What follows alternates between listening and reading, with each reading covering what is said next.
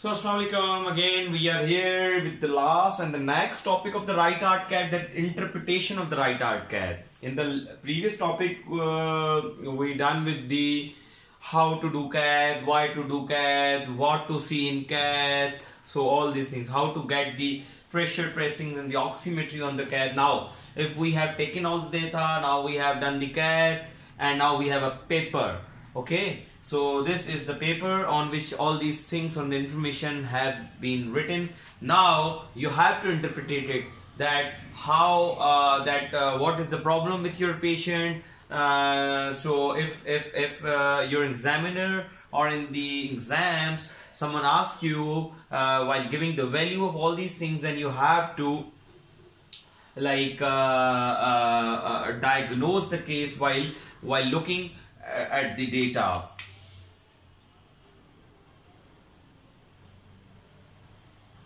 Okay, so number one and the easiest ones are the shocks. If in the shock you have done the cath to diagnose or to look at which type of the shock my patient is having, so what are the things in which you have to looking for? These are the four things. Number one is the mean arterial pressure. Number two, what is the mean arterial pressure? Obviously, mean arterial pressure you will take through the invasive BP monitoring, and you have to calculate the cardiac output by the FIC and the thermodilution method. And I am not going into the details because you will confuse yourself. Just read.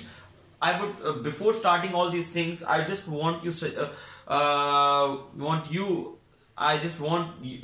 to suggest you guys that please go once at least through all the chapter of the right heart cath from any good book like Topol, Braunwald or anyone, but just go through once at least, because yes, I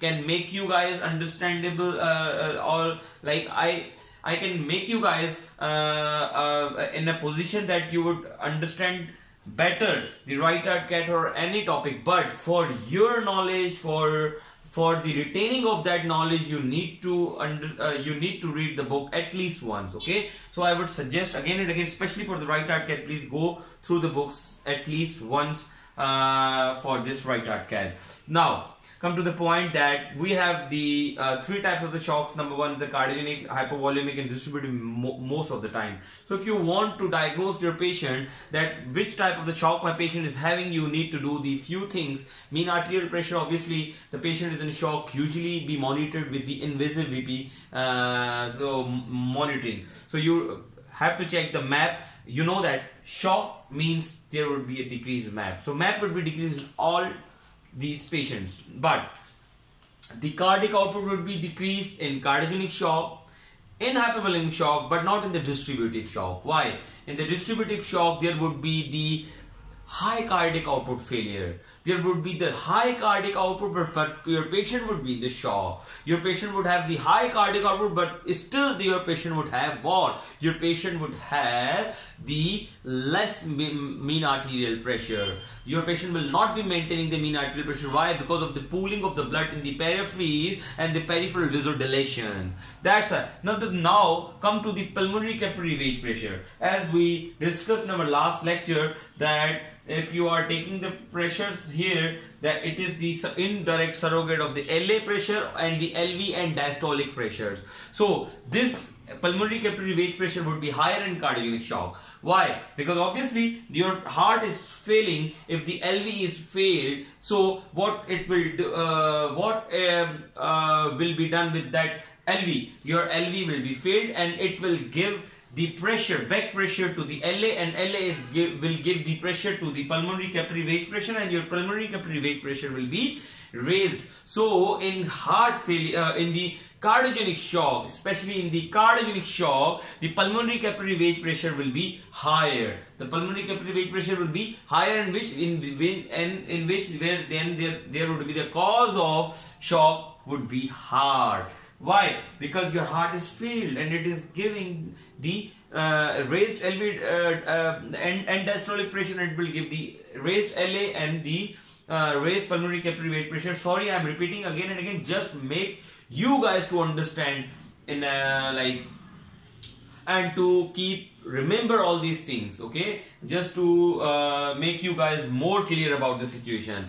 Now, after this pulmonary capillary wedge pressure, now come to the systemic vascular resistance. The systemic vascular resistance, you know that when there would be decreased mean arterial pressure, body has response to constrict the arteries peripheral on the peripheries. Why? Because when we will increase the systemic vascular resistance, actually we will be increasing the blood pressure. So body itself increases the systemic vascular resistance to increase the blood pressure of the body. So in the cardiogenic shock, because of the decreased output, because of the decreased mean arterial pressure, obviously there would the pulmonary capillary wedge pressure will be increased, but your body will do the systemic vascular resistance will be increased just to increase the blood pressure. That is the protective response of our body, which further fails our heart. So a vicious cycle starts, and ultimately your patient will die. Now the hypovolemic, come to the hypovolemic. In the hypovolemic, obviously there would be the decreased cardiac output, and that hypovolemia because of the blood loss. This hypovolemia can be because of the dehydration. That hypovolemia can be because of anything which decreases the volume content of your body. So decreased pulmonary capillary wedge pressure. Yes, this patient would not have a pulmonary capillary wedge pressure, raised pulmonary. So pulmonary capillary wedge pressure decides that your patient is with the cardiogenic shock or your patient is with the non-cardiogenic shock. So if your patient has the raised pulmonary capillary wedge pressure, your patient is in the cardiogenic shock. If your patient has the decrease or normal pulmonary capillary wedge pressure, it means your patient has not the cardiac shock. You have to rule out the other causes. And if your cardiac output decrease and the systemic vascular resistance is increased, it means that body is growing the protective mechanism. Because of the decreased cardiac output, body is increasing the systemic vascular resistance. It means that your patient has the hypovolemic shock. But if your cardiac output is decreased, your mean arterial pressure is decreased, your MAP is decreased, but your cardiac output is increased because of the pooling of the blood in the peripheries, and the systemic vascular resistance is decreased. Why? Because of the peripheral vasodilation. The peripheral vasodilation causes the decreases systemic vascular resistance in the septic or the distributive shock. So it further also decrease the pulmonary capillary wedge pressure, or in this situation pulmonary capillary wedge pressure can be normal. So if the pulmonary capillary wedge pressure is normal or decreased, and so if your patient has a pulmonary capillary wedge pressure is decreased, then you have to make the mind that your patient is not in the cardiogenic shock. But if your patient has a raised pulmonary capillary wedge pressure, then you have to make your mind that your patient has the pulmonary capillary wedge cardiogenic shock. But if your patient, now you have to further differentiate your patient from the hypovolemic and the distributive, then you have to look for the cardiac output and SVR. If your SVR is increased, it means your patient has the hypovolemic shock with decreased pulmonary capillary wedge pressure. If your patient has the SVR is decreased and pulmonary capillary wedge pressure is also decreased, but the cardiac output is increased, in this condition cardiac output would be decreased. Why? Because as I told you, because of the peripheral pooling, the cardiac output would be increased, but the MAP will not be maintained by the body,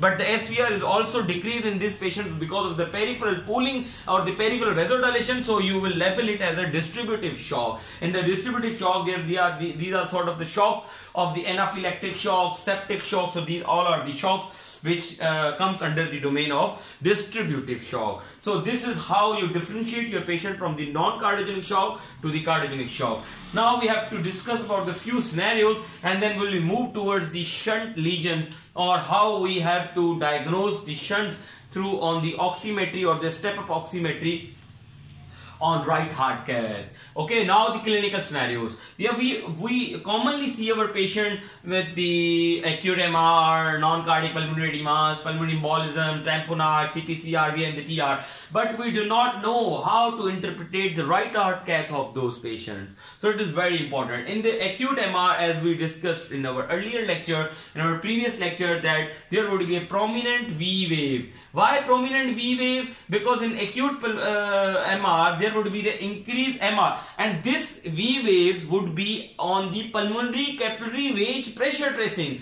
That V waves should not be on the RA tracing or JVP. Why? Because I told you that for looking to look the LA, you have to take the pulmonary capillary wedge pressure tracing, because pulmonary capillary wedge pressure is the indirect surrogate of the LA. So if you are taking the pressures of LA, it means you are taking the tracing of if you are taking the pressure tracing of pulmonary capillary wedge pressure, it means you are taking the pressure tracings of the LA. So if you are having the large V waves on PCWP tracing and the PCWP is increased, it means your patient is acute MR. Why this pulmonary capillary wedge pressure is increased in those patients? Because in LA, when there would be an increased pressure on LVDP and this the regurgitant volume comes into the LA, so the LA pressure will be increased,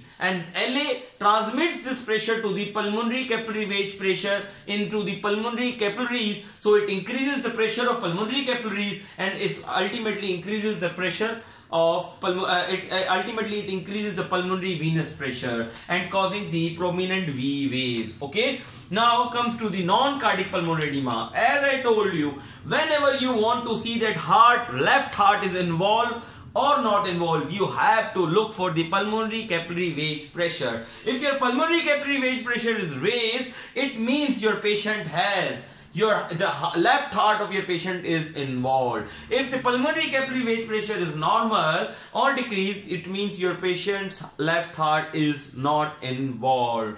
Yeah, this is the very basic and very important. But in so many situations, you would have pulmonary capillary wedge pressure would be raised. For suppose if your patient has diagnosed HFrEF and your patient is in the pulmonary edema as well as in the septic shock, like mixed shock, cardiogenic shock as well as with the septic shock. So you would have the raised pulmonary capillary wedge pressure, decrease SVR and increase cardiac output, but decrease mean artery pressure. So your patient would be like sort of a biryani or the khichdi. So you would have all the dynamics. But for the exam point of view, you need to understand all these importance and all the importance of all these values. But in practical life, if you will go or see these right heart tracings, you will get a lot of examples in which you will get the mixed type of all these hemodynamics, like your patient would be HFrEF but would be less SVR and increased cardiac output. Your patient would be in the septic shock, but your patient would have the increased pulmonary capillary wedge pressure. So these all are the examples of the mixed type of shocks. Now come to the point. In the non-cardiac pulmonary edema, obviously there would be less or normal pulmonary capillary wedge pressure, but the X-ray would be very bad, and it would be decisive or it will give you the clue of pulmonary edema, back wing appearance or pulmonary waves or all these things. Now, in the pulmonary embolism is very important. There would be the decreased MAP because of the cardiogenic shock. There would be decreased cardiac output, but there would be the normal pulmonary capillary wedge pressure. So this sort of the pressure would be obstructive shock, but you have to look for the increased pulmonary artery pressure. Why? Because if there would be obstruction here or obstruction here, then the pressure would be raised here, and there would be the normal pressure. There would be RV has also raised pressure, RA has also raised pressure, because RV has to generate more pressure to send the blood across the stenotic or obstructed area. So if there is any obstruction or if there is any thrombus which is obstructing the pulmonary artery, or we can diagnose it as a pulmonary embolism, so your RV will generate more pressure. So RV would be within the RV would have the hypertension, RV would have the raised pressures, and the pulmonary artery pressures would be also higher. But the pulmonary capillary wedge pressure, the normal, which suggests that your patient has no left heart problem but the right heart problem. So in the tamponade, which is very important, very important, in tamponade, your patient would have equalization of the pressure in the diastole. In the if you do the right heart cath in the patients of the cardiac tamponade, so you will get the equalization of pressure in the all chambers, in all 4 chambers. So now you would ask me that how we would take the pressures of all 4 chambers from the right heart cath in the diastole. Yes, we can take. You can take the direct pressure of RA, RV and pulmonary. If you take the pressure of pulmonary capillary wedge pressure, it will give you the information of LA and LV, DP, LV and diastolic pressure. So if the pulmonary capillary wedge pressure RA and RV has the same value, like excuse me, due to the tamponade there is increased RA pressure, or like there is a 8 or 7 to 8 pressure, and if you are taking the RV and diastolic pressure, this is also 7 to 8, or you can say 8, and if you are taking the pulmonary capillary wedge pressure, it is also around 8 to 10, 8 or 9, 8 or 9. So you can say that there is an equalization of the pressure, because pulmonary capillary wedge pressure is showing the pressure of LA and LVDP. So you can diagnose your patient on the basis of equalization of diastolic pressure, that your patient is in the cardiac tamponade. So many times they give you these various values and they ask you about the diagnosis of the patient. So many times in your previous papers, if you look for that so many times they have asked about this situation. So just keep your mind open, keep your vision open, always look for the values and interpret it. It's a very wise manner, and very like in a with open-minded vision. So now come to the point that in tamponade you will get the diastolic equalization of the all 4 chambers, and I have told you that how would you see the equalization through right heart cath of the all 4 chambers. Now there would be if you would see the JVP or RA tracing, then you will get the blunted Y wave and prominent X wave. Why blunted Y wave? Because of the RV collapse. Because of the RV and diastolic collapse, the blood will not be going to the RV, so you will get the blunt V wave. There would be blunt Y wave. Sorry, this would be like this. So V wave, there would be no this, but it would be like blunt Y descent, and you will get the A wave again. So it shows that your patient is in the cardiac tamponade, but your patient would have prominent X descent. Like your patient would have this prominent X descent, but no Y descent. So if I will give you this tracing, then you have to diagnose it as a cardiac tamponade.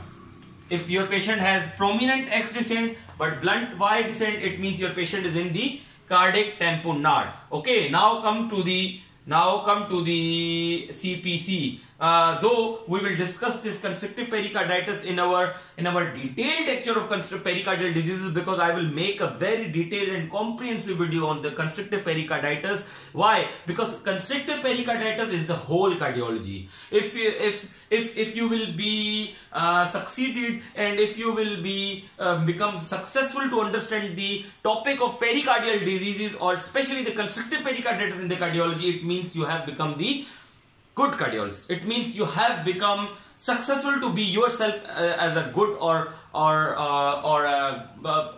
like a good cardiologist. Okay, now the right ventricular infarction.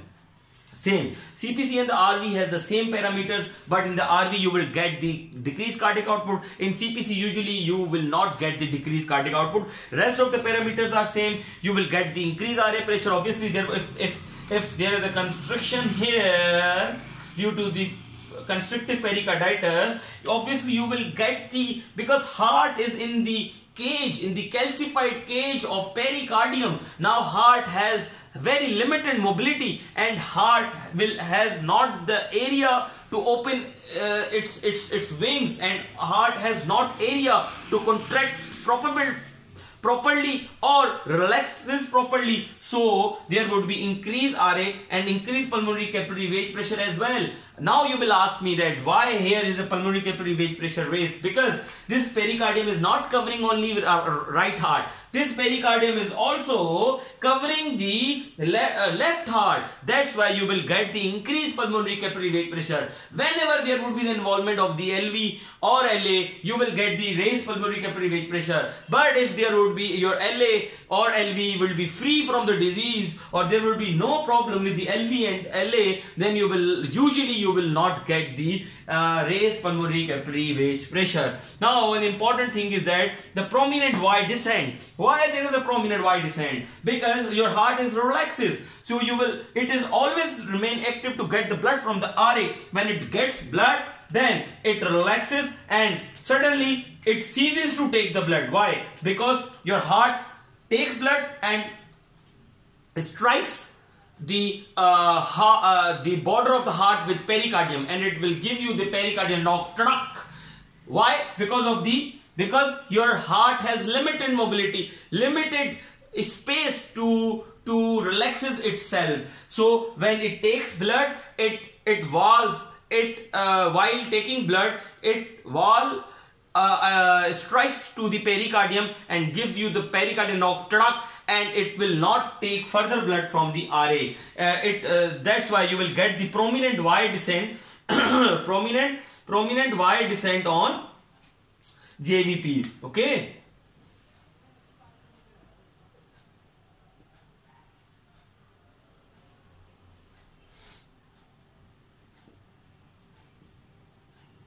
Okay. This is why.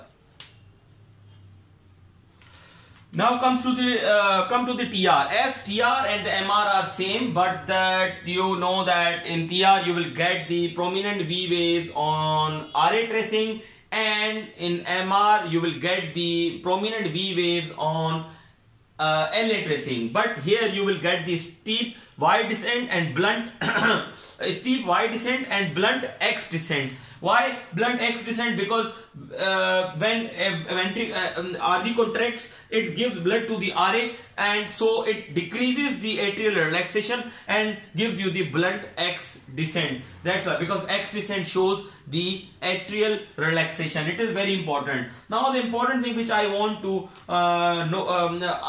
I want you to know is the shunts. The shunts are very important. Shunts are very important. Okay. I just want to make a very bad diagram here of RA, RV. It's sort of, this is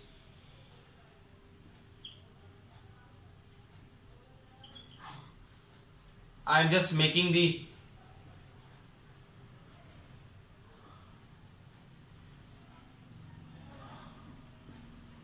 I am just drawing a diagram of heart.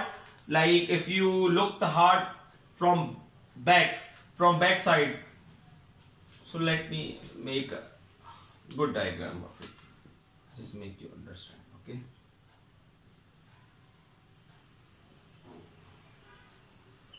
So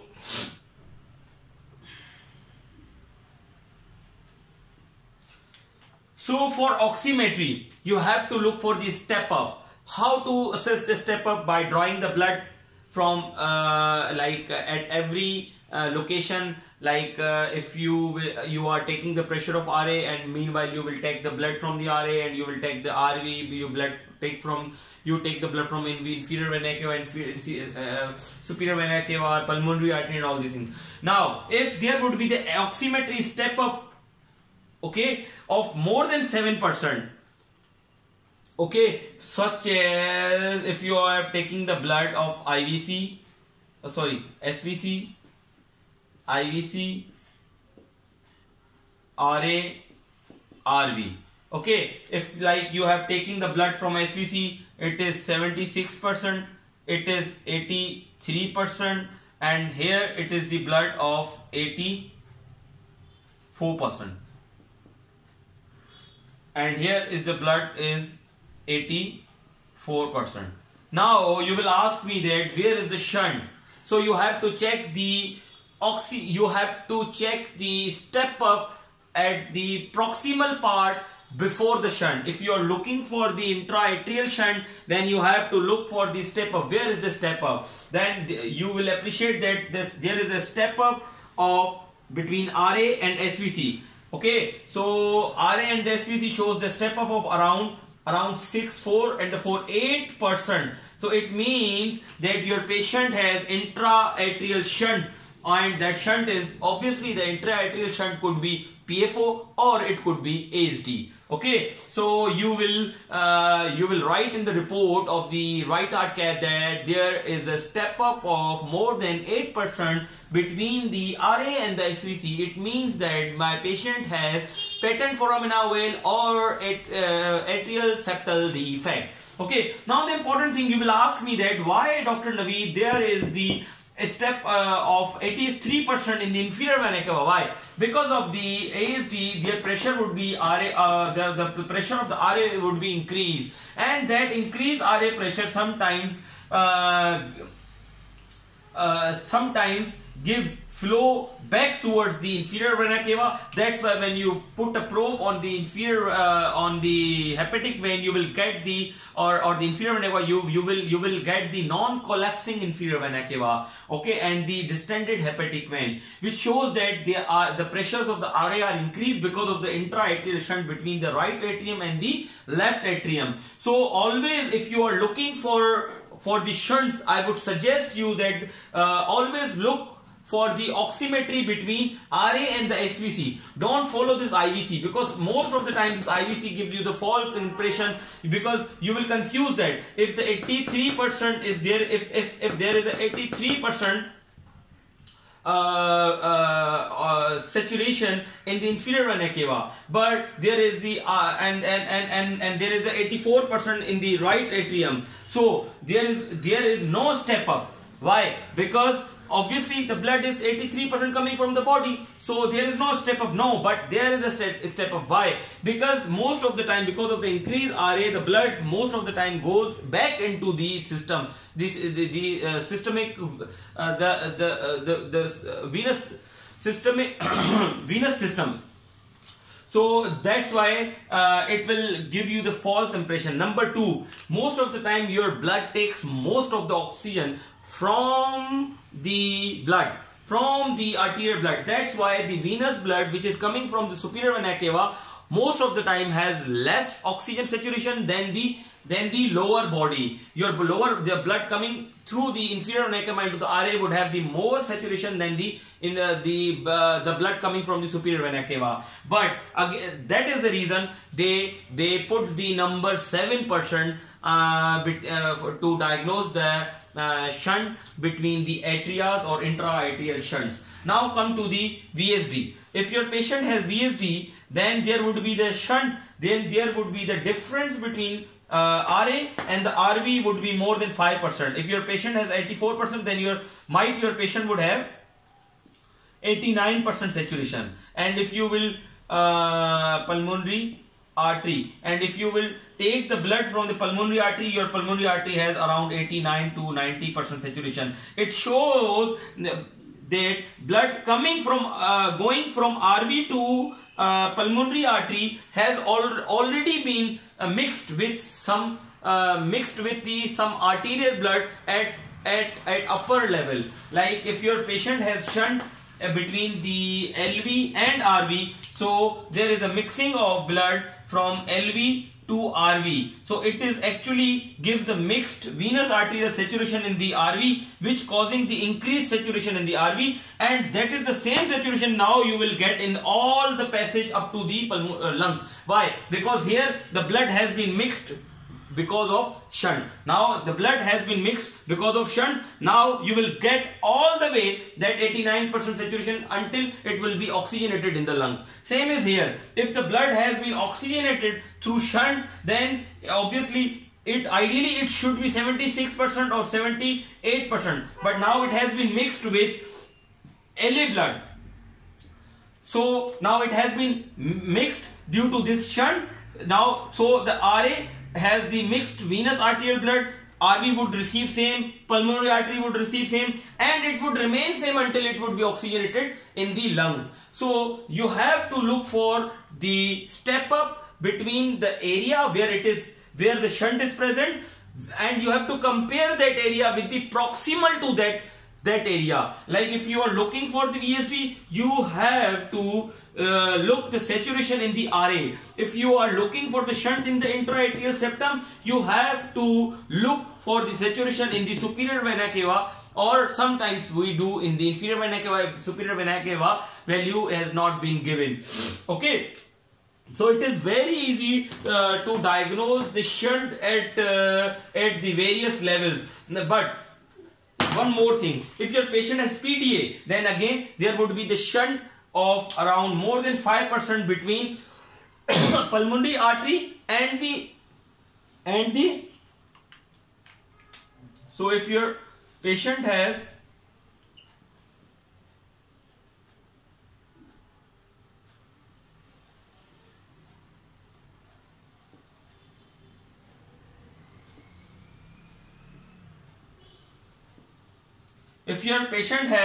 like this is RV. If the RV has 83% saturation and pulmonary artery has like around the 93%, and so if there is a shunt of more than 5% between RV and pulmonary artery, it means that there is a shunt in the pulmonary artery, so you will diagnose it as a patent ductus arteriosus. So there is a connection between aorta and the pulmonary artery, which will give the shunt, giving the shunt in the pulmonary artery. So it means the blood is mixed due to the shunt with blood of aorta and the pulmonary artery, and so the mixed venous arterial blood giving you the saturation of 93%, though the RV has only 83% saturation. So just keep two things in your mind. If there would be the more than 7% of the step up between atrias or the chamber proximal to the atrias, you will diagnose it as a intra-atrial shunts, and obviously intra-atrial shunts are the patent foramina veil or atrial septal defects, nothing else. If your patient has like more than 5% of step up between the large vessels or in the chambers, so you will diagnose it as a VSD or the PDA. Now the important thing is, in the normal person, the QP and the QS. The QP, like the flow in the pulmonary vessels or flow in the systemic vessels, should be equal to 1. It means the blood which is coming to my right heart, it should be the same blood which will leave the left heart into the system. So it means that the blood which is entering into the right heart should be equal to the blood which is leaving my blood from the left heart. Why? Because there is nothing to be pooled in the lungs or anywhere, so blood amount should be equal. But if the QP/QS is 1.5:1, it means that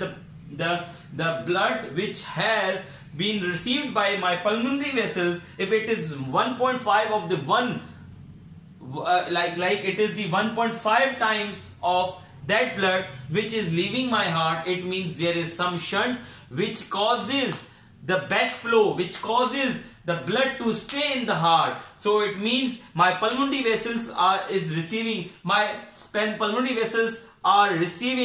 more blood than my systemic vessels. It means there is shunt, and that 1.5 shows that my shunt is significant and it should be closed as soon as possible. If it will not be corrected, then it will cause what? It will cause irreversible pulmonary hypertension, and that irreversible pulmonary hypertension will cause what? It will cause the Eisenmenger syndrome, and in that situation, that shunt will be contraindicated to close. Why? Because in that situation, your pulmonary vessels would be generating more than the pressure of your systemic vessels, so it will be harmful if you will close that shunt during Eisenmenger or during reversal. So I think I have myself clear, because that topic is very difficult. I would again suggest you please go through once at least from any book, from any good book. Okay, so you will understand that topic better.